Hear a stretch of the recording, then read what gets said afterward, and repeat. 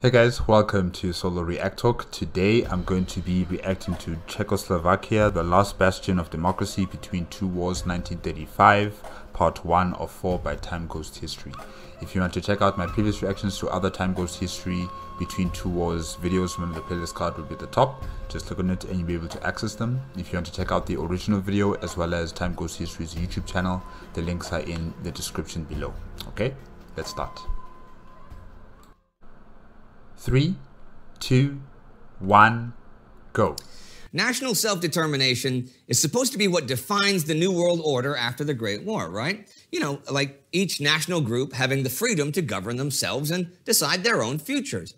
But what happens when groups find themselves cut in half by new borders? What happens when two of them claim the same region?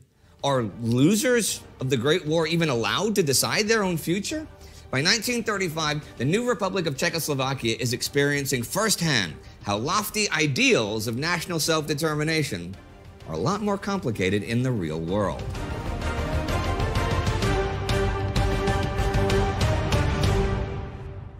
Dobrý den, já jsem Indy Nidell. Welcome to Between Two Wars, a chronological summary of the interwar years, covering all facets of life, the uncertainty, hedonism and euphoria, and ultimately humanity's descent into the darkness of the Second World War.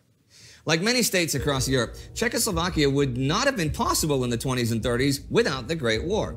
For centuries, the Czech and Slovak lands were controlled respectively by the Austrian Empire and the Kingdom of Hungary, and then both by the Austro-Hungarian Empire from 1867 onward. Now, And, you know, as soon as that empire fell, you know, the Austro-Hungarian Empire fell, that's when, Czechoslovakia could break away and make its own little country, if I can say that. Yeah. Most Czech nationalists always imagined national autonomy as possible within a federated realm. The introduction of universal male suffrage in 1906 in the Austrian half of the Habsburg Empire meant that national minorities could agitate for reform from within. But the outbreak of war in 1914 changes all of this. Long-standing Russophilism among the Czech and Slovak peoples galvanizes opposition to their rulers, and the alliance between Austria-Hungary and Germany further alienates them. Slowly but surely, opinion shifts towards seeing autonomy as possible only after the central powers are vanquished. A narrative begins to emerge of the war as an epic struggle between Germans and Slavs. Chaos is a ladder. So nationalism is gaining ground. But with Austria-Hungary suppressing political freedoms at home, nationalists are forced to operate from abroad. And the man pulling them all together is Tomáš Masaryk. Despite being a well-respected public intellectual, he has previously been a somewhat marginal figure in Czech politics. His Czech Progressive Party only had one deputy, himself, in the pre-war Imperial Council, and his pro-Western leanings have always gone against mainstream Russophilism. In fact, Masaryk does not himself see the war as this epic struggle between Germans and Slavs. He sees it as one of democracy versus theocracy. And there is no doubt that Czech loyalties lie with Lady Liberty. Masaryk sees them drawn from the traditions of humanism, religion, and democracy supposedly associated with the 15th century Hussite movement. Though his beliefs often center on Czech themes, Masaryk is also a promoter of Czech and Slovak unity.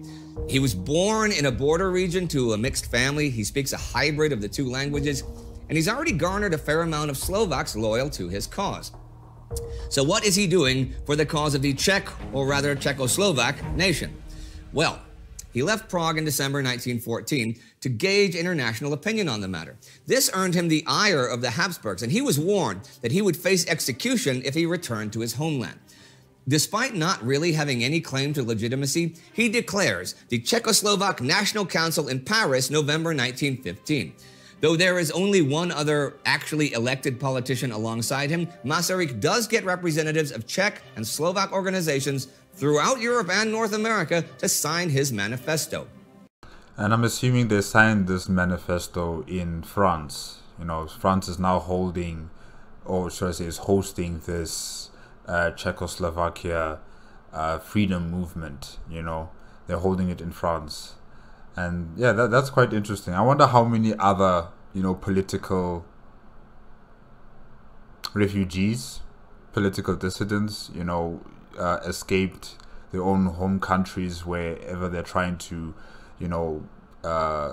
garner support for the independence of their people, left and headed over to either France or maybe Britain, to request asylum or safety, from their own homelands, where probably their governments want to kill them or they want to extradite them so that they can stand trial for treason, So I find it quite interesting that, France was holding this. I don't want to say it's a government yet, maybe like a government in exile. I'm not sure. But yeah, I just find it so interesting that, France has been hosting these organizations in their country, and there doesn't seem to be any type of backlash, from the Austro-Hungarian Empire. Yeah. And working closely with him is Edvard Beneš.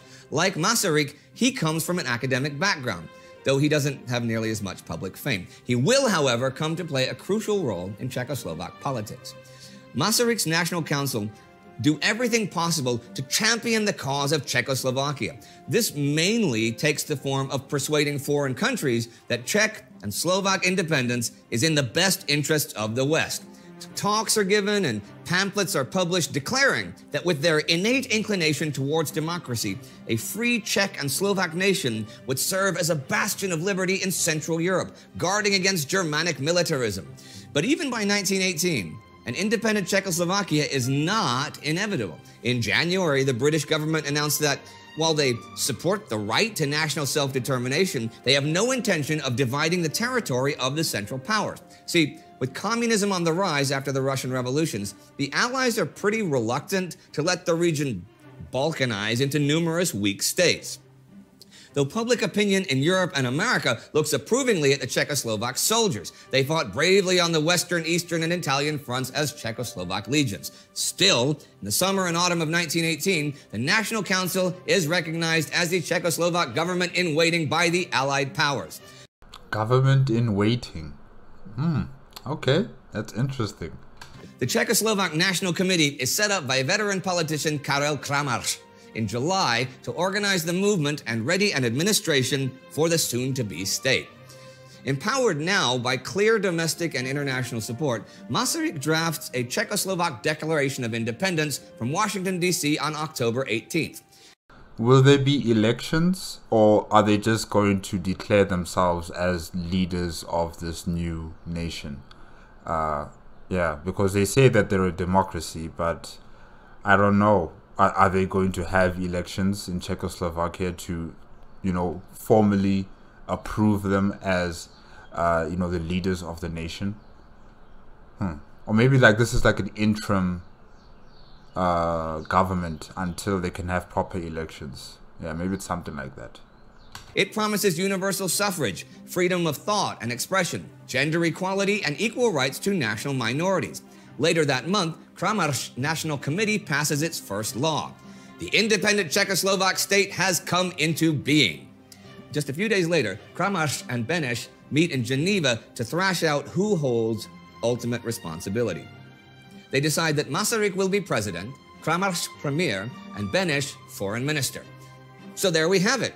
Less than 2 weeks later, Austria-Hungary collapses and Czechoslovakia is proclaimed via a provisional constitution. Masaryk finally returns home again on December 20th as President Liberator. It has been a mostly bloodless revolution in the midst of one of the bloodiest wars in history. But... Did you see in the night and his face is like, but... Oh gosh. Just because it came about relatively peacefully does not mean that it has guaranteed stability. Ethnic Germans have thrown their lot in with the newly proclaimed German Austria. Political leaders set up rival administrative bodies and declare border areas to be autonomous regions within the Austrian Republic. In reaction, Prague sends in its army to ensure peace, ironically borrowing repressive measures from the Austrian legal code that had been used to combat Slav nationalism. Germans are prosecuted for draft evasion, espionage, and the slandering of Czechoslovakia's honor. A siege mentality soon emerges. In one instance, the autonomous regional government in Bohemia orders that no beer should be sold to the occupiers.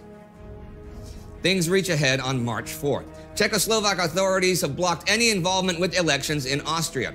In reaction, German leaders call for a mass demonstration the day the Reichsrat is scheduled to convene. Tens of thousands of Germans attend demonstrations across the borderlands. Tensions inevitably mount, and the day ends in tragedy as Czechoslovak troops fire on the massed protesters. The bloodiest incident is at Kadaň, where a standoff between nearly 10,000 protesters and the army over the flying of the German flag results in 2 minutes of indiscriminate machine gun fire from either side of the town square. 22 people are shot and killed in that square. All in all, 54 Germans are killed and hundreds more are wounded. But this is not the only border conflict taking place. On the other side, Hungarians are pretty unhappy about losing Slovakia, which they call Upper Hungary, occupying it on the day of the armistice. With diplomatic assistance from France, though, and military assistance from Italy, the Czechoslovak legions managed to force the Hungarians back across the border by mid-January. Still another displeased group are Poles, who form a majority in the Silesian Duchy of Tesin and want to join the new Polish Republic. Oh wow, okay, so Czechoslovakia has minorities that, want to pull away and probably connect with their mother body nations, Germany, Poland, that's also been created. And, now they also have Hungary from the southern regions of the country trying to invade into their country. Like, I'm just amazed that the country is still kind of keeping itself whole, throughout all of this turmoil and situations of separation, people demanding their own independency or to join a far bigger nation, closer to their border, So yeah, I'm quite amazed that Czechoslovakia is still containing itself as a state. Yeah. While all this is going on, Beneš is working as chief negotiator at the Paris Peace Conference to secure Czechoslovakia's borders. He even uses the tragic protests of March 4th to strengthen his position, claiming that they were initiated by Vienna and that with the border regions firmly in the hands of Czechoslovakia, Germanic imperialism can be neutered. The Commission on the Czechoslovak Questions agrees, declaring that the separation of all areas inhabited by German Bohemians would not only expose Czechoslovakia to great dangers, but equally create great difficulties for the Germans themselves. Other territorial questions are settled in Paris, and Beneš walks away victorious. Pretty much all of his aims have been fulfilled. Yes, they've been fulfilled, but now what happens to the those who identify themselves as Germans in Czechoslovakia? What happens to them now? I don't think the Czechoslovakian government is going to do anything like oppressive against the Germans who live in their country, because they've stated that they want to make a democratic nation, universal suffrage, have everyone having rights, human rights. So I don't think it's going to be an issue of the government, trying to suppress the people, but maybe they'll just feel like they don't really belong in this country called Czechoslovakia, because it's dominated by these two cultural groupings of people, and it doesn't involve them because now they are in minority. I don't know, but I just don't see this ending well. Borders of Czechoslovakia are now secure, but neat lines on maps do not show the patchwork of ethnicities beneath them. The largest demographic in this country is, of course, Czechs, who number around 7 million people. And then obviously there are the Slovaks, who are approximately 2 million. Smaller groups of Hungarians, Poles, Ruthenians also add to the mix. But ethnic Germans, the majority of whom are at the very least bitter that they are now ruled by a Slav majority, number over 3 million and are the second largest demographic.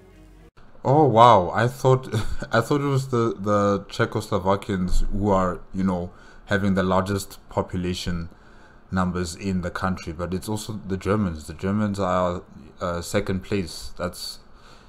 Oof, that's very worrying. Yeah, it's not going to go well. It's definitely not going to go well, I think. Despite the tension bubbling beneath the surface, Masaryk and Beneš continue to forge the Czechoslovak state. A permanent constitution is approved by the Provisional Assembly in February 1920. Parliamentary elections are held in April, and the new National Assembly confirms Masaryk as president in May. Throughout the 1920s, there is undeniably political stability, though some might call it stasis. Of course, like friggin' everywhere, there are threats from the extreme left and extreme right. But these are actually relatively ineffectual here.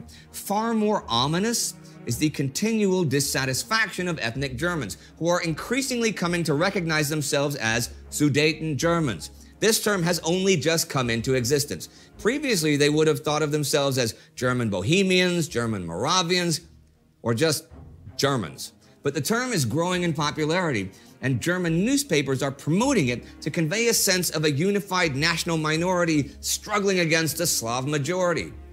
Such illusions of victimhood make ideal breeding ground for Nazism. The German National Socialist Party was established in Czechoslovakia in 1919 and is basically a carbon copy of its Weimar Germany counterpart, right down to the banners and uniforms.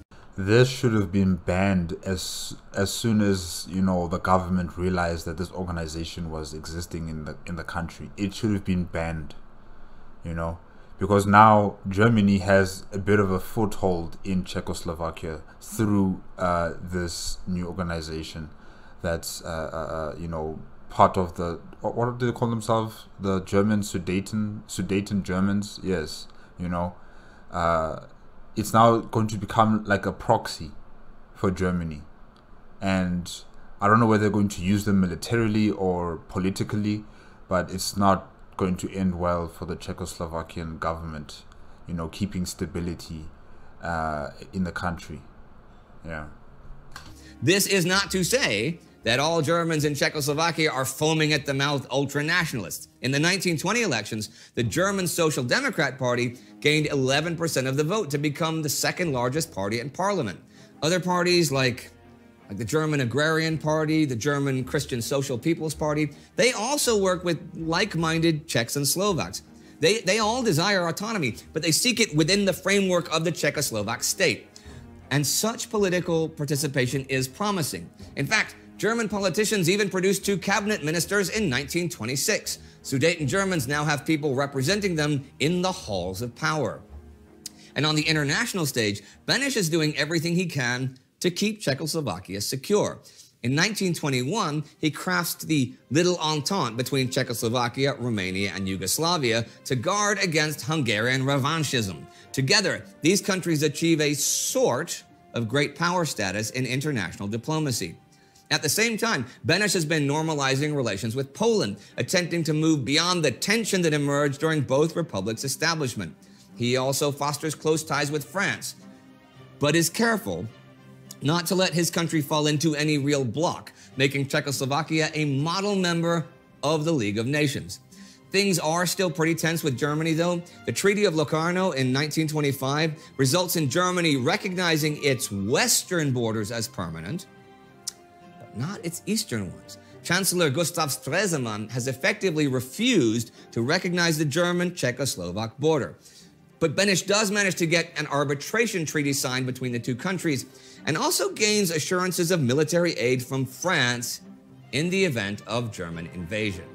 And so in the latter half of the 1920s, things are looking pretty good. The mineral-rich lands escaped significant war damage while also inheriting the bulk of Austria-Hungary's industrial capacity. Farmland across the country is also fertile. By 1929, industrial production exceeds pre-war levels by 40%, and agriculture has grown by 28%. And the healthy economy allows for an impressive record on social welfare.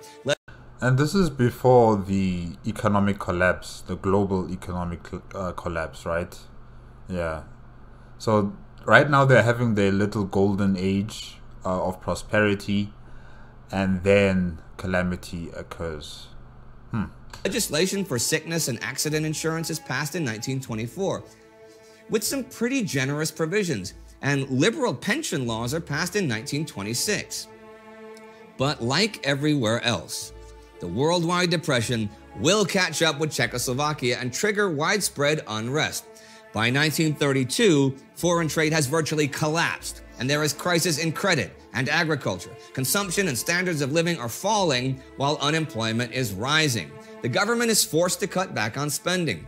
Radical moods are on the rise. Hunger marches and strikes are increasing, and the far left and far right are growing in strength. Czechoslovakia has managed to cling to the democratic traditions that have been central to its establishment, and a large part of this is thanks to Masaryk. As president liberator, he has been a unifying force, projecting stability while nations all around are falling to authoritarian regimes. But even his presence is unable to ward off the specter of German nationalism. So far, Sudetens have voted overwhelmingly for democratic parties. But the Sudetenland has been walloped by the Depression, and this, along with Hitler's rise in Germany, means that resentment is rising. Patriotic educational, cultural, and sport organizations are set up, and Germans are moving further and further towards the nationalist right. In 1932, membership of the recently established Volkssport, the Czech version of the SA, surges from 5,000 to 40,000. Emboldened, they march through Sudeten streets, belting out the Nazi anthem, the Horst Wessel song. Czech authorities once again adopt repressive measures. In July 1933, the National Assembly passes a law banning newspapers dangerous to the state. And in October, another law authorizes the suppression of subversive political parties. The German National Social Party is dissolved, along with the less outwardly Nazi but still pretty nationalistic German National Party. But a new organization has been established by Konrad Henlein, previously an obscure gymnastic instructor, called the Sudeten German Patriotic Front. Members of the banned parties join Henlein's organization in droves. Now, his relationship to Nazism is admittedly a little complicated. His own priorities seem to lie more with Sudeten Germans rather than anything explicitly pan-Germanist. But I'm sure he's not, he's not picky when it comes to allies. If Germany is going to give him support in any type of way, he will accept it. And he will say that it's for his Sudeten Germans in Czechoslovakia. But ultimately, in the end, this is all going to be for the benefit of Germany and their ambitions of taking over, those lands in Czechoslovakia as a whole. So, he might think that he's going to be using German support for his own ends, but the Germans are using him for their own ends. So, yeah. Speeches, he even talks of Czech and Sudeten reconciliation, provided the injustices against the latter are righted. So, as not to appear too subversive, he often has to affirm his commitment to liberal democracy. This is, though, not much more than a veneer, and his fascist sympathies are somewhat obvious. He relies on folkish themes, often talking of a Volksgemeinschaft, and styles himself as a Sudeten Führer. And while the strength of the German nationalists is growing, the health of the president liberator is slowly weakening. Narrowly surviving a stroke in May 1934, Masaryk's entire left side is paralyzed. He resolves to seek re-election once his term ends, but only so that he can name Beneš as his successor. But new parliamentary elections are coming up in May 1935, and Henlein is a clear threat. He renames his growing party the Sudeten German Party and campaigns fiercely. Some politicians see the danger and ask Masaryk to authorize a ban of the party. But the president is reluctant, believing Henlein will become more moderate upon entering parliament. If he knew... How do you know that? How do you know? Hey, that's a big gamble. Where Henlein is getting his money from, he might not have been so cautious. As I said, the Germans are here. They are here. They will support this political party to make it as a proxy in their ambitions to take over Czechoslovakia. Yeah. With some difficulty and in circumstances not entirely clear, Henlein has secured funding from Nazi Germany itself, and this money no doubt contributes towards his stunning success. The election reveals just how radicalized the German population has become in the short space of 5 years. Henlein's party gets 66% of the German vote. That's 15.2% of the nationwide vote. With 44 seats, they are now the largest party in the Chamber of Deputies. Meanwhile, the moderate German parties have been decimated. The Social Democrats are reduced to almost half their 1929 strength. Henlein also has no intention of serving in the government, meaning any coalition can only ever rule through a minority cabinet. Masaryk's gamble on choosing not to ban him has backfired. The parliamentary system of this young democracy is undeniably still intact, but a shadow has been cast over it. Masaryk formally abdicates in December, with Beneš just about being approved as his successor. Immediately, he sets about drawing up plans to guard his country against the rising Nazi menace that now has so much support at home. Since 1933, Czechoslovakia has been the only functioning democracy in Central and Eastern Europe, and in many ways, it has lived up to the promises made for it by Masaryk and Beneš. Its democratic culture has been relatively healthy, and its people peaceful.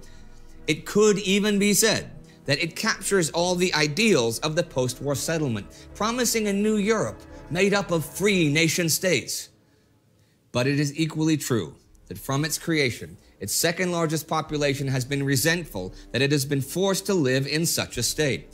The bitterness of the Sudetans has been simmering away beneath the surface from the beginning, and the cataclysmic worldwide changes of the 1930s have now brought them to the boiling point. Time will tell if this young democracy will be able to guard against the Nazi threat from both without and within. If you'd like to learn about another state born from the ashes of the Austro-Hungarian Empire and all the difficulties that entailed, then check out our two-parter on interwar Yugoslavia. You can click on the first episode right about here, coming any minute now. Our patron of the week is Sean Facello. It is because of our Patreon subscribers that we can continue making quality historical content such as this. So do like Sean and subscribe to us at patreon.com or at timeghost.tv. And remember, guys, even in the darkest times, you can still always do this. Prosím vás, pane, ještě jedno pivo. Děkuji. Na zdraví. Nashledanou.